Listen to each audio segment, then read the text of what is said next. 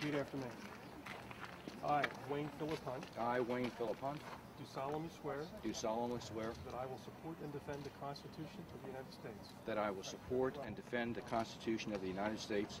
the state of 38 years after leaving the service, Dr. Wayne P. Hunt, Assistant Professor of Psychiatry at Johns Hopkins, is joining the Maryland Army National Guard at 62.